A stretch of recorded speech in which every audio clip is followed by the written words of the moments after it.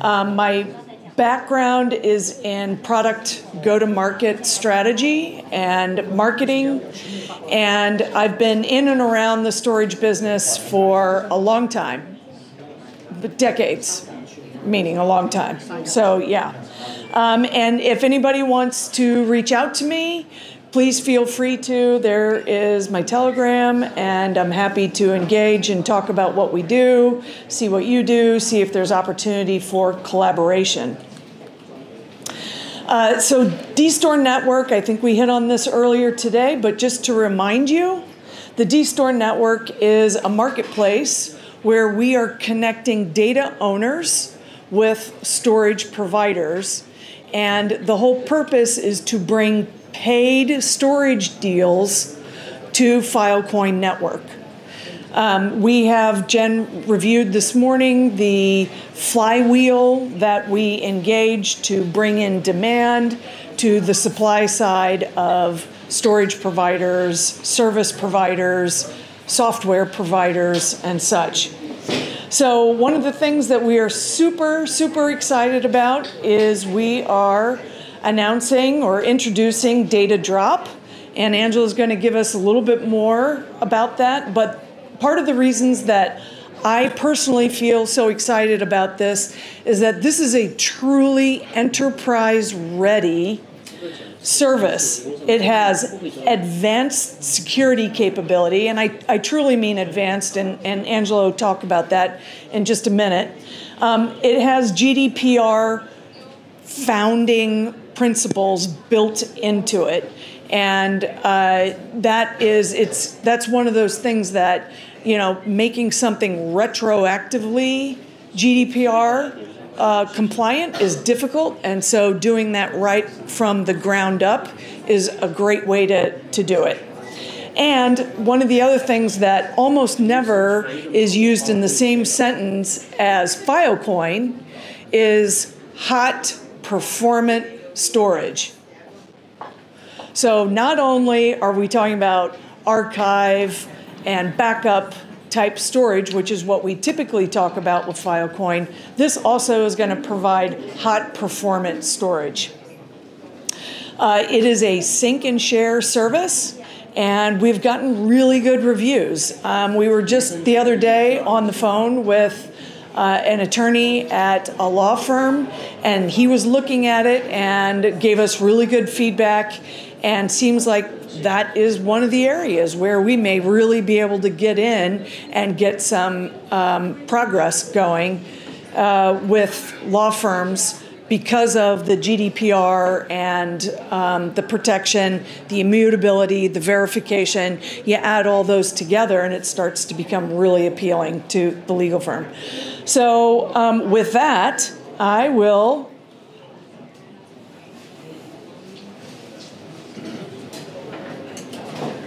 introduce Angelo. Next slide. There we go. All right, over to you. You want this? Yes, please. All right.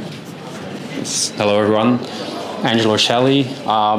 Work at Protocol Labs as one of the lead solution architects, and gonna talk about data drop a little bit. But first, to give you some background, I'm a storage provider myself, been around since before mainnet, so been involved with Filecoin for a very long time right now. And I founded Decentally recently, which is the data drop product I'm going to talk about. Been in the data center space for like 20 years right now. So I've been building data center network infrastructure and data storage infrastructure for a very long time. And kind of it's a culmination of all that experience that kind of goes into the data drop product. So I'll go into that right now with you. So data drop, quick overview, built from the ground up to make sure that the backend is fully decentralized. As everybody's here aware how Filecoin works, I don't need to get into that specifically. Optimize for cost, because that's definitely something that people look at today, making sure that that's there. And then obviously making it very resilient and dependable. So like talking to enterprises and making sure that all the qualifications they need from a product is there. like enough redundancy, resiliency, making sure that there is like, check markers and check boxes, and especially the traceability and like everything in that product. Like I'll go into like a little demo to you. So if the demo works, then we'll make that shine. So what it is, quick, very easy, intuitive drag and drop experience. You'll see you'll be able to move data between your notebook or between any cloud really easily. You'll see, like, I'll demo that as well. Per file or integration or any data that you move around between those clouds, if it goes into the Filecoin like storage space, when it's like completely sealed on Filecoin, you'll see that the proofs that are generated are automatically attached to the files as metadata. So you can look at that directly and go on one of the explorers, kind of verify what the status is of the data being stored and on which storage provider that is happening. And then I'll also dive a little bit on how we make sure that all that data is, like they say, enterprise ready, like how the security is, the encryption, how the sharding happens, and then how that data gets distributed over the storage providers. So let's get into that a little bit. This is the interface, but when I do the demo itself, you'll see that like how it moves around. But basically what you're used to from any drag and drop or sync and share product is you can or drag and drop it directly in the interface or look or browse through your computer and upload it pretty easily. For the metadata itself, kind of showing here like the signed hash that will generate that comes from Filecoin that will be attached as metadata to like the files itself to give you that visibility on what's happening with your data. And then on moving around data itself in the interface, I'll show you that between some mapped clouds like Google, AWS, and Azure and Filecoin, I'll move some data around live for you to see how that works. Why? I think this is very important to me personally. Is like why did I build this product? Because it has a focus on enterprise. Like enterprise is like really trying to also adopt decentralized storage, and in a way, like what enterprises usually are after is like having that trust in a product. So you really need to like be very specific and clear on how you build it and show that you also build it that way. And then also like kind of have an easy way of getting into like decentralized storage and Filecoin in this case. And then of course like making the storage available on a hot layer as a hot tier. And then I'll dive into a little bit on compliance. You have SOC, GDPR, HIPAA that will support this because there is full traceability on what happens with the files throughout the process. This is on the security layer on what happens with the actual data. You can see that the flow itself is mapped out here, like how the data gets uploaded, how the kind of the encryption while you're uploading the data to the platform, like there is in-transit encryption, so the data itself will be encrypted when it lands on the platform. Then that data will be chunked into little pieces. Those pieces get encrypted, and then those pieces get stored on the storage provider to make sure that you cannot rebuild that entire data set without having all these pieces together. Yes, Mara? I have a question. Oh, yeah, go ahead.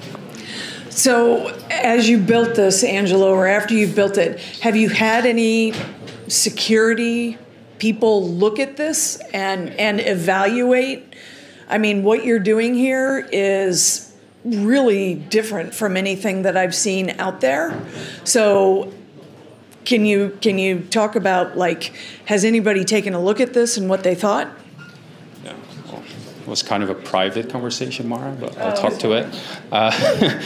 So I come from a security background myself, building a lot of network infrastructure and storage networks. For instance, for like some financial and bank institutions in the Netherlands and in Belgium.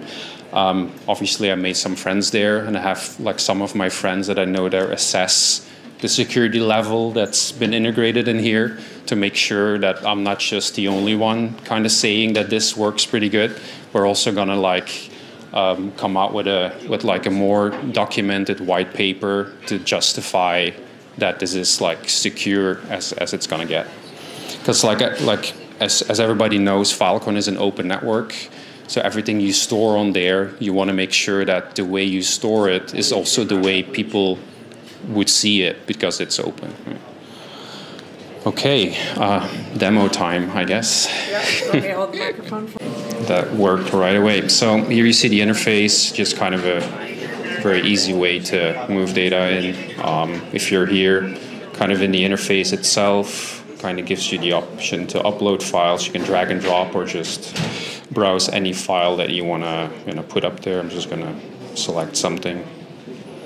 Just start uploading. We'll give you an overview. Wait, did it upload that quickly? Yeah, it's on there. It's on there already. So you'll see that also this has no signed hash right now, like I said on the metadata, because we just uploaded it. But if you look at one of the other files, you'll see that there is metadata associated to it. If you want to look at it, you see that it kind of pulls up the info from the blockchain here. It kind of shows you that, verification was successful. Last time it happened for this file was yesterday, so it does it every 24 hours, so we'll check that again today. If you want to verify that on FIL, for instance, you can go through here and go there, see what storage provider is associated to it. Also on, if you go into the interface itself between the clouds that I was talking about. For instance, here, this is an actual Google Drive and an Azure Drive mapped overview. So if you take a 100 megabyte file and you want to move from Google directly into Filecoin, you just drag it there, a process will kick off. Because it's multiple 10 gig internet in this interface, it's very fast. So it's really, constrained on the bandwidth. So it really does it really fast. If you look at where the file is right now, you'll see that the file that I just moved, the 100 megabyte file, also no signed hash associated with it just yet, but it's already moved and being moved into pre-processing, and you just as easily can move it back to Google, or even if you want to move it between an Azure bucket and Google, you can just move that as well. But of course, the focus is here on Filecoin itself. What I was talking about, on compliancy, GDPR of SOC supporting system, is that all the folder activity and the file activity can be traced here. The lock will keep and is associated to your account personally, so nobody else can access it. And the same will go, for instance, if you deep dive into a file, you can also find the metadata that was associated to it when it's uploaded, the internal hash, the storage e-tag that's associated in the backend, and then you can see the folder activity and file activity for that file specifically, what's happening there. Gives you kind of an overview of anything that's happening in and outside of Filecoin as well. And I think that is the demo so far.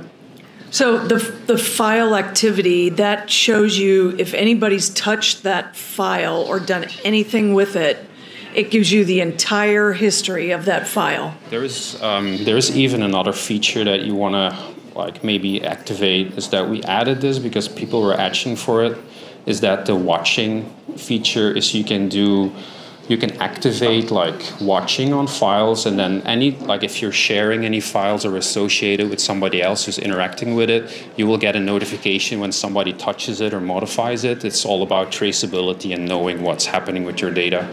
It's a good thing you mentioned that, Mara, because if you pull up a file and you, for instance, want to share it, we have the option on sharing it externally.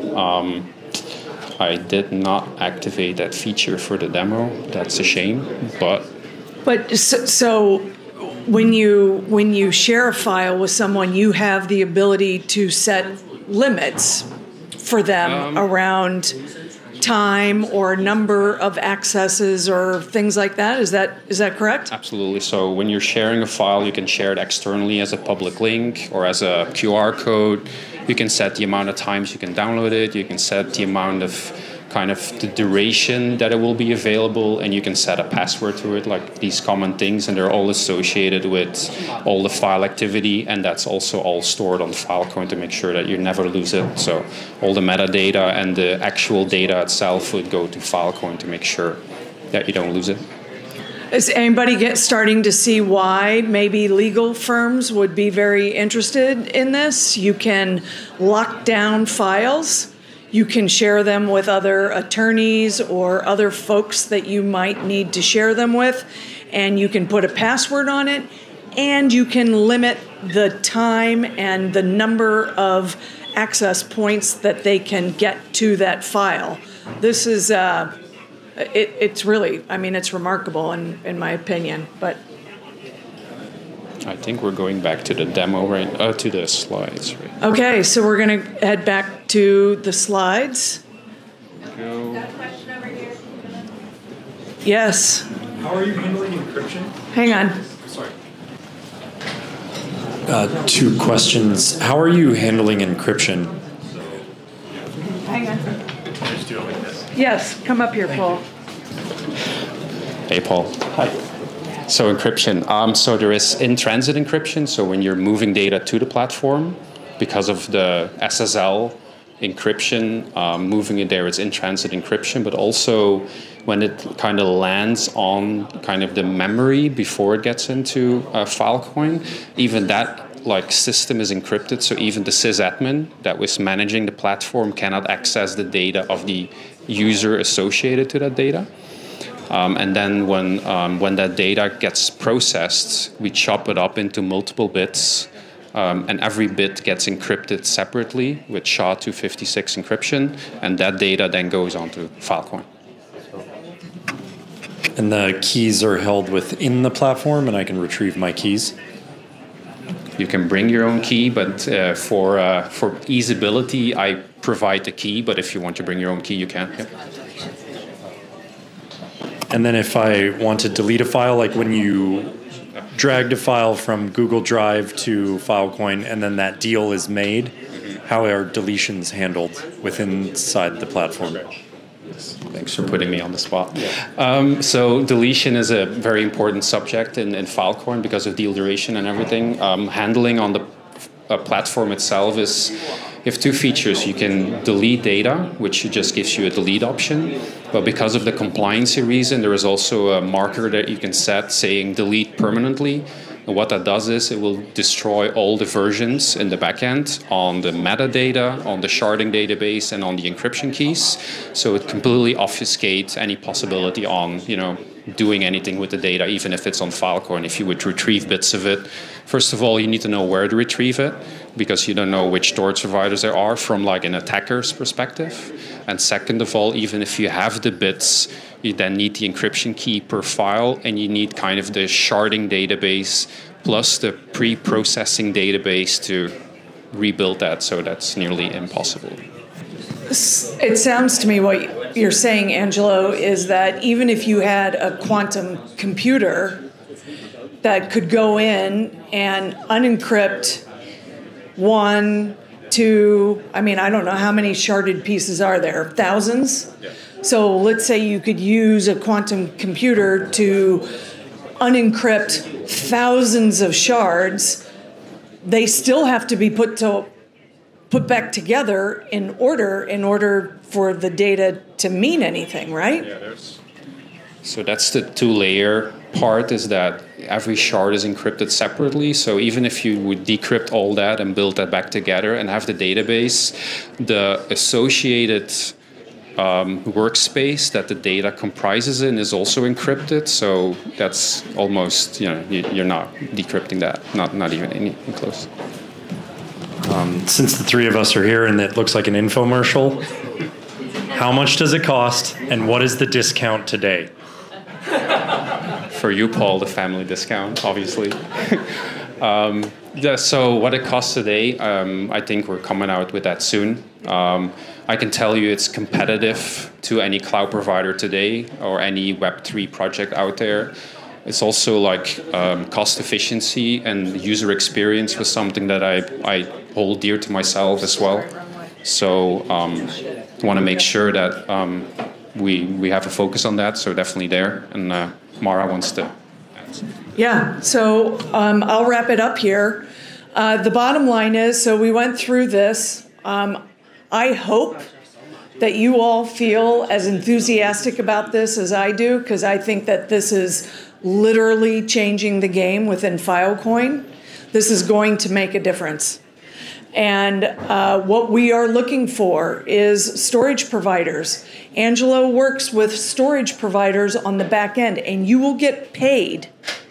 You will get paid in fiat cash to work with us on the back end in being a Filecoin storage provider behind this service. We are also going to offer a limited access or private beta period if you are a data owner and you are interested in trying out this service. Please get in touch with us. We want this to be like the best customer experience. The best way to do that is to test it. By the way, this service has been up and live for a few years. This is not brand new. This is not new code. Angela's been working on this and developing this for years. And now we are going to really open it up to the Filecoin community. And we want to do some rigorous testing. That's why we're going to do this beta. So please contact us and come join us. We are super interested in having you as a storage provider and or a beta tester of this. We're really, really excited and we can't wait to hear from you. Thank you.